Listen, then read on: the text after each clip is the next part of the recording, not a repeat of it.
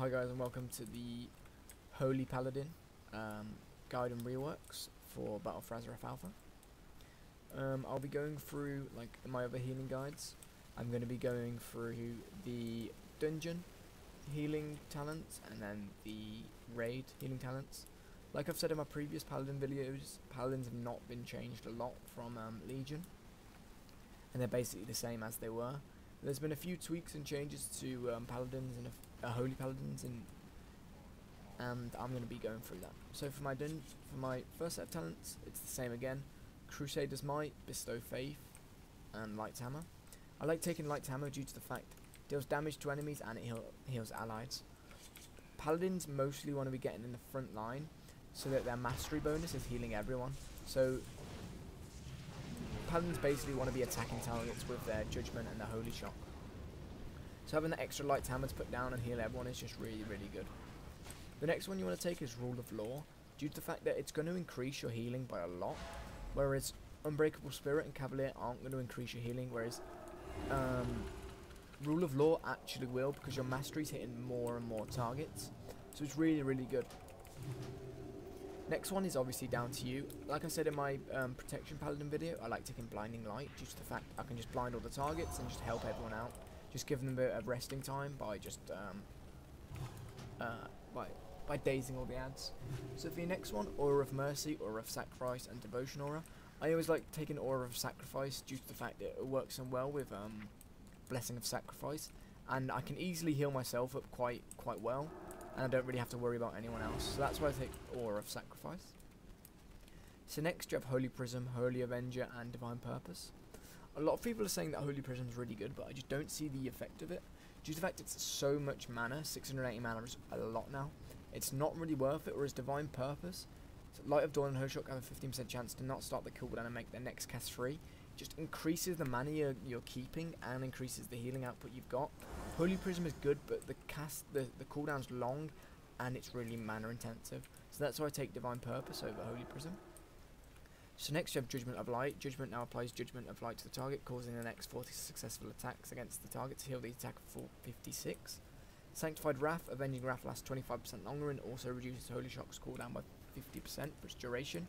And Fervent Martyr. I like taking Fervent Martyr due to the fact I use Light of the Martyr a lot, and with this increased I can use all of my spells in one go. So if I use Flash of Light on the target or a Holy Light, my next Light of the Martyr is going to reduce the cost to me. So if I've used it before, like I have now, used the max 4 stacks, let's reduce the damage Light of Martyr is doing to me by 100%. So I'm literally not going to be taking damage. So even if you get one cast off, it's going to reduce the damage you take from Light of the Martyr by 75%, which is just really, really good. Next one, Beacon of Faith, Beacon of the Lightbringer, and Beacon of Virtue.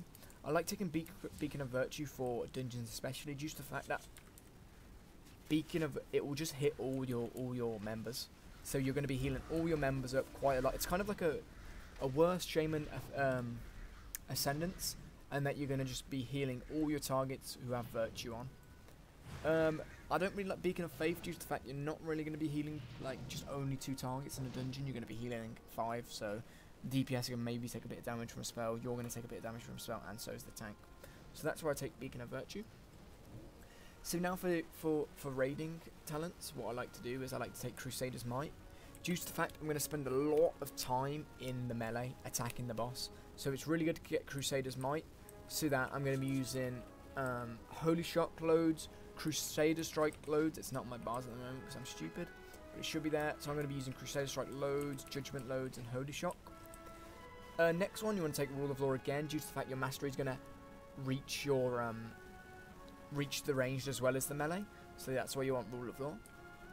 Next one's down to you again, but obviously on raid bosses and stuff like that, this won't matter. You won't be able to really use it.